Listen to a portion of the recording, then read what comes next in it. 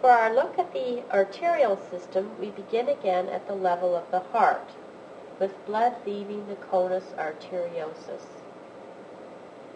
From the conus arteriosus, blood flows into the ventral aorta to take deoxygenated blood to the gills. From the ventral aorta leave 5 pairs of afferent branchial arteries. We can count them in sequence. This is the 5th, the 4th. The 3rd branches about halfway along the ventral aorta, and the first 2 pairs of afferent branchial arteries branch up in this region. The afferent branchial arteries then take blood to the gill tissue, where it is oxygenated. Oxygen-rich blood then collects in a system of efferent branchial arteries. There are 4 pairs of efferent branchial arteries. The efferent branchial artery system begins with 4½ collector loops.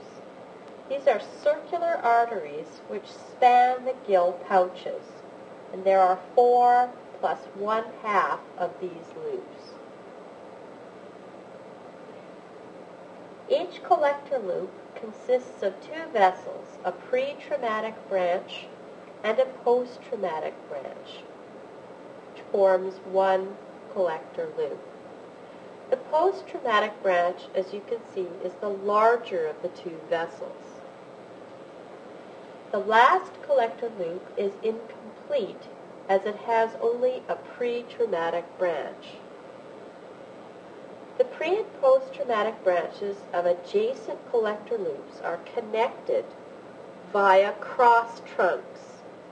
Small vessels located in this region are called cross trunks. They collect blood from the pre-traumatic branch of the loop behind them and take blood into the post-traumatic branch of the loop anterior. Blood then passes from the collector loops to the 4 pairs of efferent branchial arteries. These arteries then converge to form the dorsal aorta. From the efferent branchial arteries, most of the blood flows posteriorly via the dorsal aorta. But another small vessel, the pharyngoesophageal artery, takes blood back towards the pharynx and esophagus. It arises from the 2nd efferent branchial artery and supplies the roof of the pharynx and the esophagus. Blood travels to the head from the hyoidian efferent artery, which arises from the dorsal northmost part of the 1st collector loop. The hyoidian efferent artery also receives blood from a small vessel, the paired dorsal aortae. These vessels come together to form the internal carotid artery. The internal carotid arteries then turn medially, enter the chondrocranium, and supply the brain. At the point where the internal carotid artery turns medially, a small stapedial artery arises. It travels to supply the orbit and snout. An afferent spiracular artery arises from the middle of the 1st collector loop to supply the pseudobranch.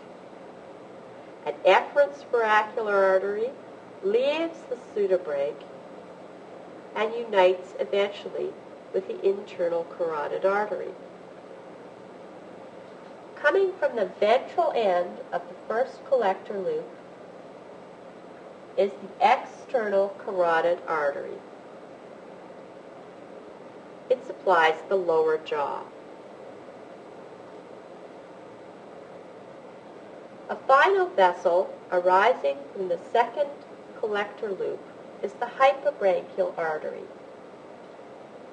The hypobranchial artery supplies the hypobranchial musculature. It branches then to the coronary artery, which supplies the heart. You can see small vessels on the surface of the heart itself. and it also branches to the pericardial artery, which supplies the pericardial cavity.